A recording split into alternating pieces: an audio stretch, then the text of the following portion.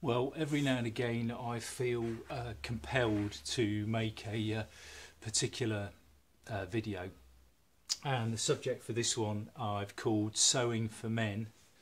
And what I wanted to do was to show how, with very sort of basic skills, you can make a number of different items that ultimately are not that complicated, but maybe the thought of them is more daunting than actually doing them. So I really wanted to kind of show a range of different things that you can sew in different materials, really.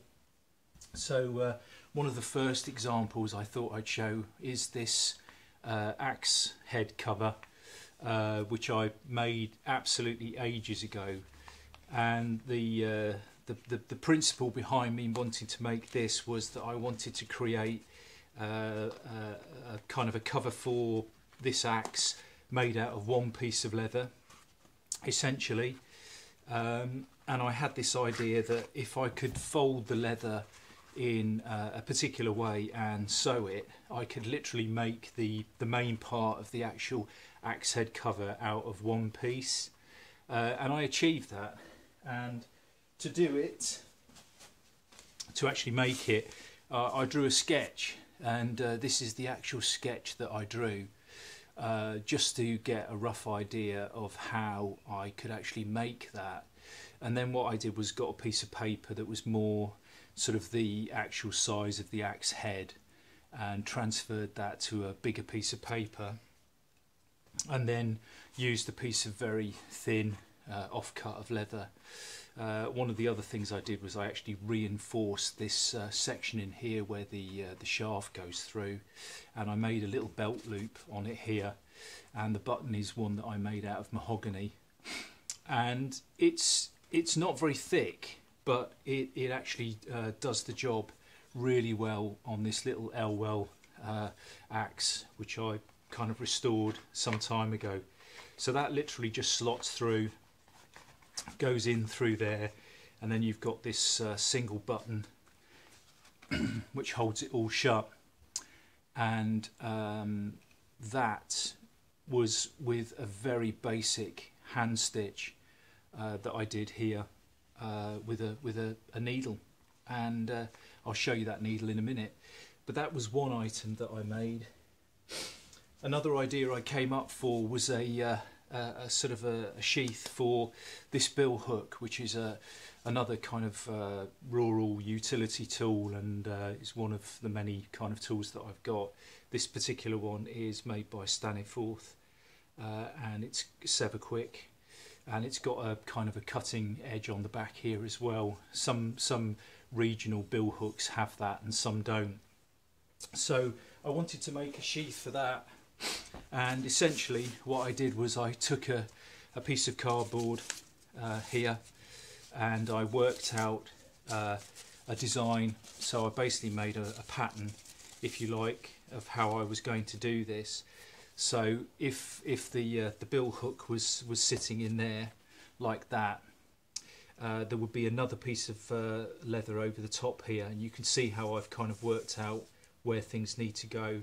This would come across with a button or a stud to hold it in place, and then this particular section here, it would be folded back on itself like that, and would create a belt loop to go on your belt, so that you could actually carry that safely.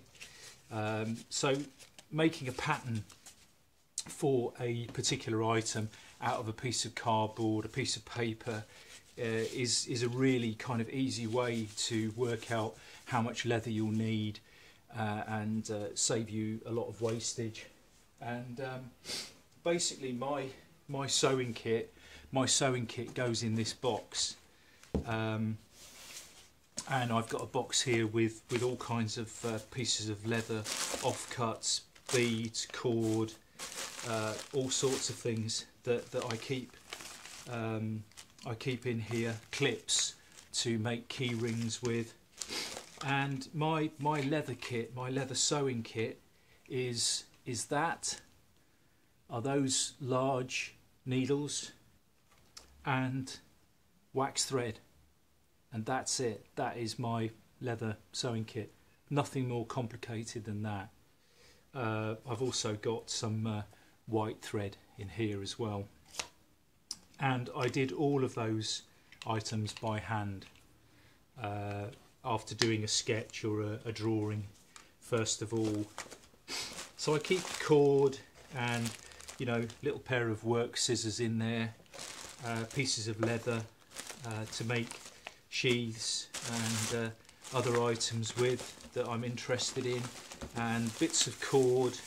I've got different thicknesses of cord in here to do things like the little lanyard that I made for my my sort of cold steel pocket bushman and things like that. And I've got some more of these. I've got some more of these clips now, so that I can actually make items like this. And you don't have to make it complicated, you know what I mean? But I think it's more about kind of planning, doing a drawing, having an idea before you start. So with the leather work and things like that, I've made all of these sheaths. This is a Green River knife, and I made this sheath out of offcuts of leather, all again hand stitched, and the fringing just came from offcuts and pieces of you know, that I just had lying around, that I sort of glued on the inside edge of here and then stitched through with a thick black wax thread. And the sheath itself is a very, very simple design. I do a lot of my oldie style sheaths in these kind of designs, but they're very effective and I think they look really good. And then this one was just a little bit more colourful because I used, this is actually camel leather from an old lady's bag that had come from Egypt, and I cannibalised it and saved the leather and then cut each one of those fringes with a pair of scissors, and again just stitched through by hand. And then the sheath itself is one piece and is wet formed, and then this was Hudson Bay Canoe logo, which I kind of copied on there for a very old kind of frontiersman's knife. Again, one of my favourite shapes and favourite designs. That, so not a very thick sheath, but it does the job. It's perfectly adequate for a knife like that, which is not heavy. So I think what I'm trying to say is that it's amazing what you can do with so little and with just basic techniques. And another example is this bag here, which is based on a courier bag, and I bought all these items. I bought from what we call a haberdasher's, which is a kind of a store where you can buy braid and buckles and belts and nylon webbing and all these kind of, you know, buckles and fittings like that. I made this out of 2 layers of truck tarpaulin,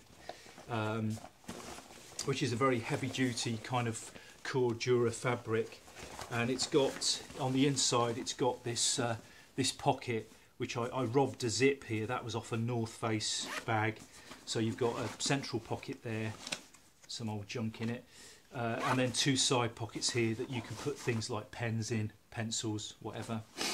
And that's sewn along this top edge, and I used what they call sort of binding, this binding fabric, which you can see here. You've got a contrast black fabric. If you look at this closely, you'll see that the stitching is absolutely terrible. It's really, really terrible. It's not very good quality. I did this on a sewing machine. You can see where I went round the edge here and then tried to singe the threads. But the bag itself is kind of like a small courier-sized bag, which I used for work. And I used an old car seat belt, which you can see how I've sewn that on here. And then you've got the buckle. There is a brand of courier bags which actually has that kind of fitting, and I made sure that the buckle was in the right place, and that I could adjust the strap for me so that it sits in the right place. But again, I didn't have a lot of experience, certainly not with making a bag of this size. This was quite a challenge. It could be better. That's a little badge that I bought, that I got from Singapore. This reflective tape was for if I was riding my bike and riding in the evening, that at least that would reflect some light back. And then all of these little buckles and straps I bought, as I say, from a haberdasher's. The webbing here is actually, this is actually cotton. It's not as good as that. That's nylon. Again, that was robbed off a waste pack. So I kind of made some cinch straps to go round there, just to kind of cinch it in a bit. But it's you know, it's an effective bag. It works really well. The only problem is that I tend to overload that and then it gets quite heavy. So I'm not using it currently, but I would have another go. At the time I actually said I would never make another one, but I got the pattern for this off the internet. I just literally went in and googled courier bag patterns, and then I printed one out on A4, and then I got a big sheet of brown paper and sketched out this and basically cut out 2 layers of fabric. One I put with the kind of material side outside, and then this one I put the rubber backing on the inside. So there's actually 2 layers there. You've got 2 layers of fabric. It's pretty waterproof, and has worked really well. Hasn't fallen apart on me yet.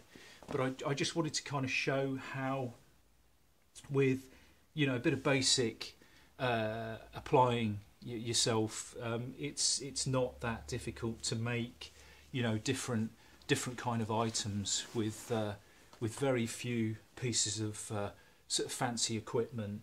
And I would sort of encourage anybody to kind of have a go and to think about making things for themselves, because you will get an enormous amount of understanding.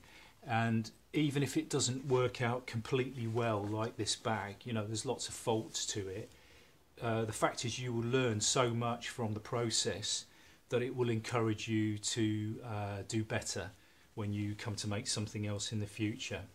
So I called it Sewing for Men because being able to maintain your kit, your bags, tools, equipment, all of that kind of thing, and make covers and carry cases and sheaths and things like that is a really useful skill to have. And I'd sort of encourage anybody to have a go and make a sketch like this, make a little sketch.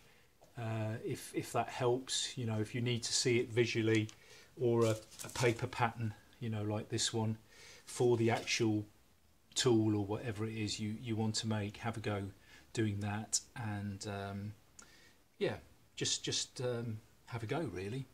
And with that in mind, I'll leave you all in peace, and I hope this was useful or encouraged somebody to try some of these things and have a go for themselves. Okay, take care.